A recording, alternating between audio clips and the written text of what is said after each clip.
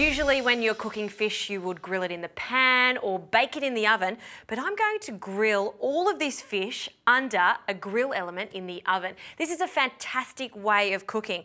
Now I have 8 pieces of salmon and I've left the skin on, I've pin boned it, and I'm going to add a simple sauce to it. This is a mixture of miso paste, some soy sauce, a little bit of sugar, sake and mirin, so a classic miso fish. And all I do is brush the skin with the miso and all over, even on the flesh side. Now all we have to do is cook the fish. Now this is going to take 5 minutes under the grill. And the beautiful thing about modern ovens like this is that the grill element covers the entire ceiling of the oven, which means it's suitable for cooking large quantities of food, just like my fish here. And don't forget, when you are cooking fish fillets, you do need them to cook evenly, so we don't have raw parts and we don't have overcooked parts. So this is going to take 5 minutes under the grill, and I don't even need to turn it because the hot grill is going to heat up my tray, so it's going to cook nice and evenly.